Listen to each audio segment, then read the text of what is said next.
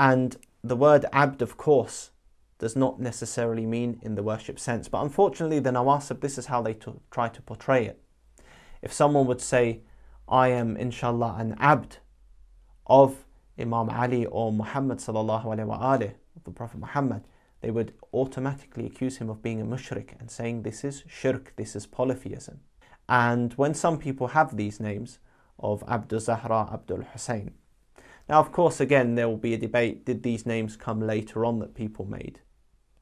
And is it permissible to have such names?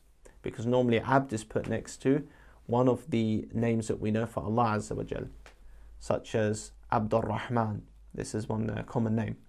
But anyway, putting that aside, if someone would call themselves Abd of one of the Ma'sumin in the non-worship sense, then this is possible according to how Abd is shown in the Quran for the non-worship sense, in terms of being obedient to someone. If this would be, someone says, I'm an Abd of Hussein, meaning obedient to him, as he is a divine hujjah and one of the imams alayhim salam, then there's no problem about that. And we have to finish off this episode, a narration on this matter. And we'll read this narration, of course, because it's better to keep this topic all in one episode, and then we can finish in the next episode about say anything about our merits with the final conclusion. But we'll read this hadith now in this episode to relate it to the other context of what we have said. So I'll read the following narration, which is in Bihar al-Anwar of Allamatul Majlisi, and Allamatul Majlisi mentions where he got this from, of course from Sheikh Mufid's Al-Amali and Sheikh Tusi's Al-Amali. The following narration says about Zayd bin Tabari that he was standing by the head of Imam Rida alayhi salam at Khurasan, and in his presence was a group from the clan of Hashim. So this narration will clarify when someone would say they are an abd of one of the ma'sumin, whether it means in the divine lordship context or whether it means in obedience. So this actually has a basis according to some of the narrations, and not like how the nawasib like to deceitfully portray that when a Shia says this, it means they are worshipping the Ahlul Bayt alayhim salam.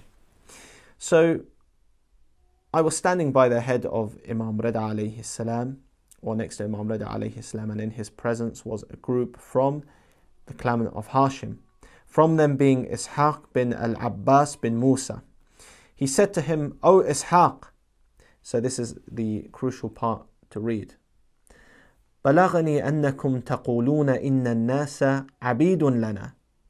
So he says, O Ishaq, Imam Rida alayhi salam said this, it has reached me that you are all saying that people are slaves to ours, so they are abid to us.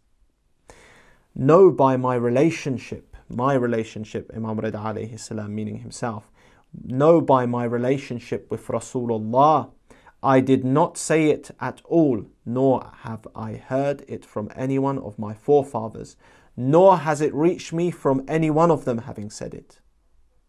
So Imam Rida alayhi salam realized that apparently this person was saying that people are abid to them, and most likely here meaning in the worship sense, that this type of rumour and incorrect belief was being spread about Ahlul Bayt alayhim salam, that they are slaves, the abid in the worship sense, that people are worshippers of them.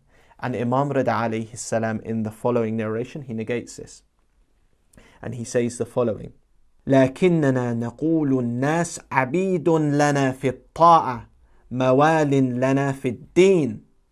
Imam Rida alayhi salam, he makes it clear here, and he refutes a false idea that people are abid to them in worship, like the ghulat were trying to spread. He says, but we are saying the people are servants of ours in the obedience, the ta'ah, of loyalty to us in the religion. So Imam Rida alayhi salam is making it clear here that people are abid in the sense to them of obedience and having loyalty to them in the religion. But we are saying the people are servants of ours in the obedience of loyalty to us in the religion.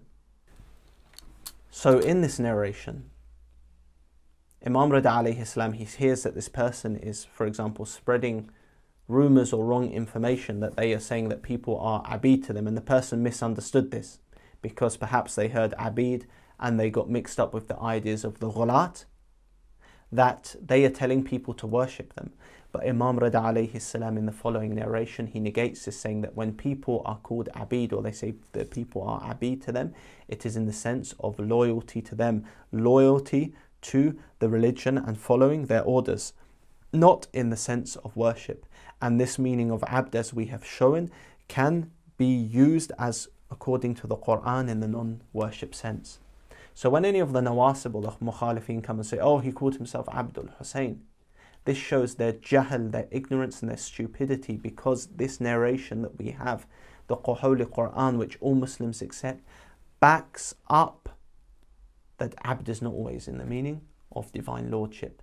And Imam Rida alayhi salam, again, he says that people are servants of theirs in obedience, loyalty to them, and that in the religion.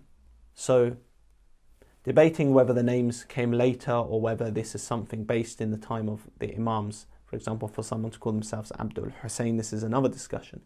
But if someone would say, I am an abd of Muhammad, of Ali, of Hussein, of Hassan, of Baqir, of Sadiq, of Hadi, of Askari, any of the imams alayhim Islam, if one would say they are an abd of them, they would mean in the sense that I have, inshallah, loyalty to them, I have obedience to them, I have loyalty in this religion, and not in the sense that they worship them, like the ghulat were trying to spread.